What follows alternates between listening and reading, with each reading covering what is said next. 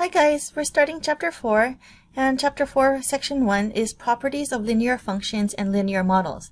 Now you've done linear equations before, and we said that there were several different ways that we could write our linear equations. We can write them in slope-intercept form, or point-slope form, or in general form. However, when we're talking about linear functions, we want to isolate the y. So we already have what we know as slope-intercept form. We're going to replace the y with f of x. And so here we have this linear function, and you should already know what parts of these are. The m stands for the slope, and the b stands for the y-intercept. The domain of a linear function is going to be the set of all real numbers. You could write the words all real numbers, or you could just say the interval that goes from negative infinity to positive infinity. Now when we talk about increasing, constant, and decreasing functions, we're talking about going from left to right on that function on the x-axis. So I've already labeled these as increasing, constant, and decreasing. I just want to say that it's increasing when the slope is positive. It's constant when the slope is 0, and it's decreasing when the slope is negative. We're going to dive right into doing some work. For number 1, it's asking us to identify certain pieces. The slope is the coefficient of the x, or negative 2/3, and the y-intercept is a constant, 4. Make sure you're not putting negative 2/3 x. It's just the negative 2/3, not including the x. One of the ways I like to write this is I like to drag that negative into the numerator so that I can know if it's going up or down. Okay, it says to use the slope and the y-intercept to graph the function. So I'm going to go to this graph we have on the right hand side, and I'm going to put the y-intercept on the 4. Now it says down 2 over 3. And the bottom will always go from left to right unless we have a negative sign on it. So I'm going to count down 2 and then over 3. I'm going to count down 2 and over 3. And I'm going to, for good measure, I'm going to do it one more time. Now I said you could also take that negative and say positive 2, negative 3. What does that mean? Well, that means you count up and then you go back 3. So starting over at the 4, I'm going to go up and then back 3. Up 2 over 3. Up 2 over 3. And I encourage you to do it for the width and length of the graph that you have. And you're going to connect it with a line. You want to make sure that your line goes from edge to edge of the graph. You can also make sure that you put arrows on end to signify that it's actually going from negative infinity to positive infinity on the x-axis. If you draw it too short, people will think you're drawing a line segment and not a line. Alright. Then part C says to determine if this function is increasing, decreasing, or constant. There are two different ways I can do part C. One is just by looking at the slope, and because the slope is negative, I should know that it's decreasing. But since I already graphed it, I could also just look at the graph, and from left to right you could see that the graph is going down. So therefore it's decreasing. I erased the graph to give us room to do part B of question 1. Now when you're looking at this equation, it might not be evident that it's written in slope-intercept form. But if I were to rewrite it, this is what I would get. My slope here is 0. And my y-intercept is 2. So if I wanted to graph this, I'm going to use the 2 to come over here. And then I'm just going to say the slope is 0. It doesn't go up or down. It just goes left to right. So you can just put dots on all of this. You don't have to, but you can get an idea of what you're going to graph. Alright, let me graph it real quick. So there we have the graph of it. Notice how my graph goes from edge to edge. My line goes all the way to the end so that you're not looking at just a little tiny line segment, but you're looking at a line. Now based off of the slope, I can tell you that my slope being 0 tells me that this is a constant graph. But also if you look at the graph, you can tell it's not going up, it's not going down. So it's constant. So for question number 2, it's asking us to imagine two graphs. We're going to focus first on f of x. It asks us to graph both of them, but we're going to graph f of x in orange. Our y-intercept is 3, so I'm going to put a 3 here. And then we know the slope is 2, in other words, up 2 over 1, up 2 over 1, up 2 over 1. And remember that when I say the slope is 2 over 1, that's the same thing as negative 2 over negative 1, which is going to be down 2 and left 1. So coming from here, I'm going to go down 2, left 1, down 2, left 1, down 2, left 1. And you want to make sure your dots go from edge to edge, so that when you connect them, your line doesn't go crooked. And if your line is a little wobbly, that's okay, as long as it's straight in terms of it hits all the dots that you've drawn. We're going to graph g of x in blue, and we're going to go to our y-intercept of 8. We're going to go, a slope is negative 1/2. And I said you can either graph that as negative 1 over 2, which means it's down 1 to the right 2. Let's do that one first. So we're going to go down 1 to the right 2, down 1, right 2, down 1, right 2, and keep on going until we get to the edge. And then, like I said before, we could do positive 1 over negative 2, which means to go up, and then you go left 2. So from the 8, we're going to go up 1, left 2, up 1, left 2, and then connect all your dots. So I have both of these graphed. Now, each line is all the solutions to each of these equations that we have written, but the only one that is a solution to both of them being equal to each other is the point where they intersect, and that is at 2, 7. Alright, so we've done all of part A, and it says solve f of x is less than 0. And when we say f of x, we mean y, the y value. So we're looking at the y value, which is f of x, and we want the y to be less than 0. So this question is actually asking for what values of x is y less than 0. And if you look at this graph, we can see that the y values are less than 0 on this portion of the graph, meaning our answer is going to be what values of x are here in this interval. Now, it sort of crosses the x-axis, not at a nice point, so we're going to actually solve for that algebraically. Let me erase what I have here. Notice that I can replace the f of x with what f of x is equal to. In other words, I can replace it with a 2x plus 3. And so I can say, when is 2x plus 3 less than 0? For what values of x? So I would solve this, and I say 2x is less than negative 3, and x is less than negative 3/2. In other words, from negative infinity to negative 3/2. At negative 3/2, is it less than 0? We're not going to include that point. We're just going to use parentheses. And what I have written in the parentheses is similar to that line, the yellow line that I drew on the x-axis. Right? We have, for these x values, it's less than, the y values is less than 0. Now we have a different question for part C. And part C says, when is f of x greater than g of x? Now, visually speaking, we can look at this graph and say that answer is here. We can see that this graph that I'm highlighting in yellow is greater than the blue graph below it. So for what values of x is this true? It's for all the values of x that are greater than 2. But let's go ahead and solve that algebraically again. Let's see what that looks like. I would replace f of x with 2x plus 3. I'm going to replace g of x as negative 1/2 x plus 8. I'm going to get 2.5x is greater than or equal to 5. And I'm just going to rewrite my 2.5x as 5 over 2x. So when I solve this, I'm going to divide both sides by 5 over 2. I'm going to multiply by 2/5. And so I'm going to say multiply by 2/5. And so I'm going to get x is greater than or equal to 2.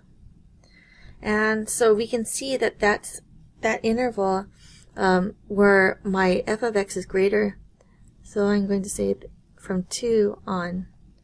How would I write this algebraically? I would say 2 to infinity, including the 2, because they are equal to itself over there. And there we go. Now, question number 3 asks us to determine whether the given function is linear or nonlinear. And if it's linear, we want to find the equation.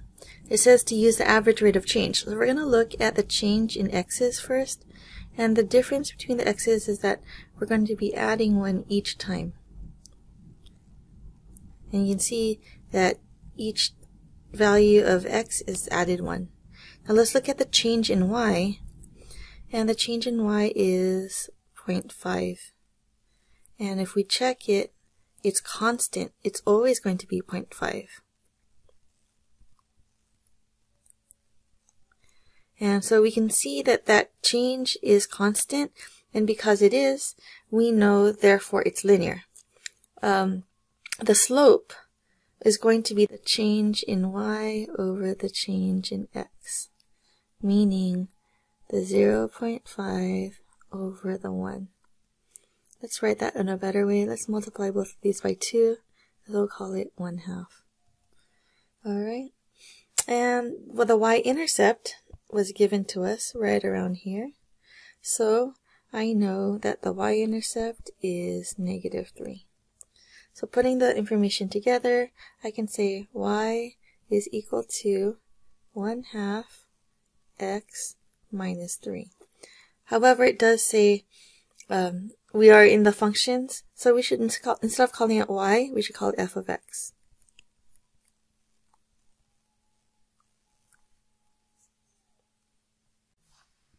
In question 4, we're asked about quantity supplied and quantity demanded. So we have our supply and demand equations, S and D, and there's some stuff that they haven't told you, like what does it mean to have an equilibrium price?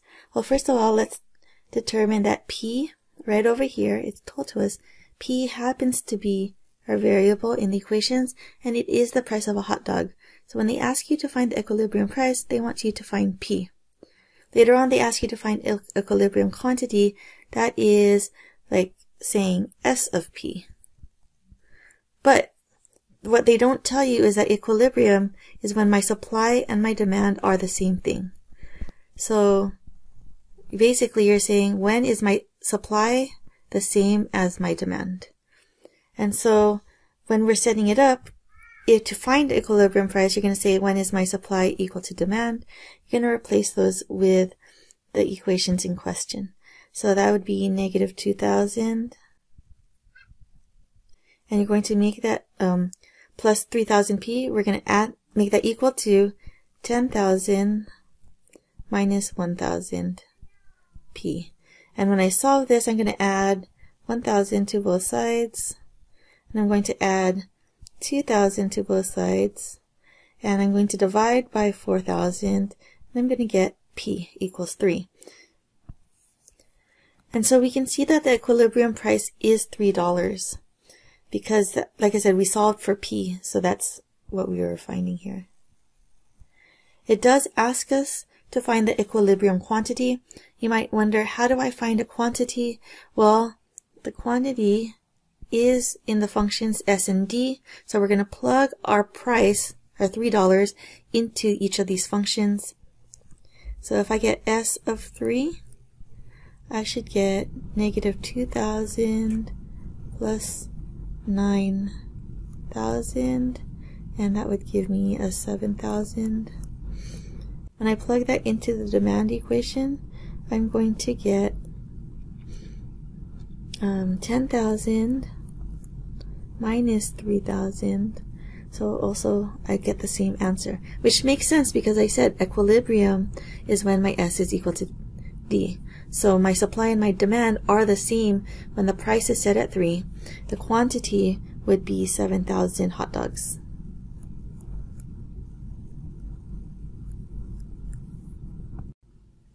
Now we're not done with this question. We've only solved part A. But part B says determine the prices for which quantity demanded is less than quantity supplied. And for that, I actually want to reference us to the graph of it. It asks us to compare the demand to the supply. And it says, when is our demand less than our supply? Now what's confusing sometimes is, are we talking about the function D and S, or are we talking about the supply, or the price, P? And even though we're comparing the demand to the supply, what we're actually asking is, when does this comparison happen, or what value of P? So I'm going to solve this graphically first. And if we look at the graph, the equilibrium point happens when the price is 3. And if we look at the supply and the demand is less than the supply on the right side of the line. So for values of P that are greater than 3, this is going to be true. Now, so we're saying the demand is less than the supply when the price increases, or when the price is greater than 3. Now let's solve this algebraically. I would go over here to our equation, and we would replace each equation with what they are equal to. And notice that when we do that, we now have an inequality in P. And so if I get negative 4,000, P is less than negative 12,000, and I divide by negative 4,000, my inequality will switch sides. You can see that I'm going to get the same answer here that I got by looking at the graph. And when my price is greater than 3, then my demand is going to be less than my supply. We can answer part C by looking at our answers to part B. And it says, what do you think will happen to the price of hot dogs if the quantity demanded is less than the quantity supplied? And we can see that when the quantity demanded is less than the quantity supplied, the price here we can see goes up. So we know that the price will increase if the quantity demanded is less than the quantity supplied. And so that's all of our answers for question number 4. Number 5 is another question that might include some concepts that you might not be familiar with. It's once again coming from business practices. It says, suppose that a company has just purchased a new machine for its manufacturing facility for $120,000. The company chooses to depreciate the machine using the straight line method over 10 years. Now, the clue here is that they're saying the straight line method. And that straight line method means that we're going to use a linear model. But we're not really given a lot of information here. And how are we going to write the linear model? One of the things we want to do first is write down the information we know. We're depreciating the machine over amount of time. So we know that we have the price, or the cost of the machine at the time we purchase it. So at 0 years, the price is going to be $120,000. And we know that after 10 years pass, we want the whole thing to be depreciated. So it's not going to be worth anything at all. If I were to do slope, I would get 120,000, I should say, minus 0 over 0 minus 10. And we would get 120,000 over negative 10, which gives me negative 12,000. So that's going to be my slope of my function. And I also know the y-intercept because at the first year, this is its price. So combining that information, I'm going to be able to say its value comparing to its age is going to be negative 12,000 x plus 120,000. Once again, where am I getting this concept from? The age was over here, and then its value was on this side. And we used that as our x and our y values to find our slope, and then to put that into our function. Part B asks us, what is the implied domain of the function found in part A? What kind of values can we have when we're talking about the age? Well, we can't really have negative values. So we're thinking the domain of the function would be all the x values where x is greater than or equal to 0. That's the way you write it algebraically and in set notation. You could also say the domain is the positive values. That's in interval notation. Now we probably wouldn't go all the way to infinity because we just can't get that far, but the implied domain is positive and zeros. And they want us to graph the function now. So once again, I'm going to take this function and graph it in Desmos. So we're looking at the graph here. I just want to point out that we said the domain starts at 0. So in reality, if I were to graph it,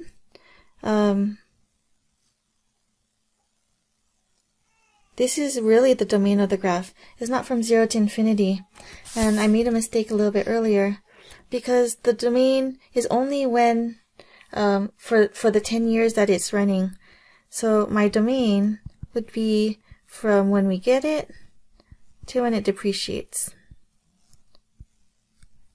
We're only looking at that because it's not going to have negative values, and it's not going to have a negative age. So you could also say that is x for the values of 0 less than or equal to x less than or equal to 10. And there's our two different notations for our domain. Alright, now looking at the graph, it makes sense that straight line depreciation, it starts at the very beginning. At 0 years old, it's going to be 120,000. And after 10 years, it's going to be valued at 0. That's exactly what the word problem told us. To be able to do part D, which asks us what is the book value of the machine after 8 years, we're going to say the value at 8 years is going to be negative 12,000 times 8 plus 120,000, which is going to be negative 96,000 plus 120,000, and so that gives us 24,000. So the value of the machine at 8 years is 24,000. You always have to make sure you use the right units. We can see that on the graph that the value is right around here. Now we wouldn't have been able to come up with the exact answer, but it makes sense that we say at 8 years the machine is 24,000 in value. Now notice when it says what is the book value of the machine after 8 years, because it's asking the question 8 years, I'm plugging 8 in for the variable because the variable is capturing my years. But the next question asks us something different. It asks us, when does a machine have a book value of 72,000? Now that's a different question. It's asking the y value. And it's asking us to find the x. So we're going to take this and we're going to plug in our equation. We get negative 12,000x plus 120,000 equal to 72,000. We're going to subtract 120,000 from both sides. And then we're going to divide both sides by negative 12,000 and we're going to get 4. And so if we look at this over here, does it make sense that we get 72,000? And that should make sense to us over here. But notice that for question, the first question, it was plug in 8 for the value of x. And the next question was plug in 72,000 for the value of the whole equation and then find x. So they're opposite questions and we solve them in opposite manners. Make sure that when you're taking an equation, you know what the variables stand for and you know what the questions are asking you to solve for. That helps you set it up properly. And that is all of section 4.1.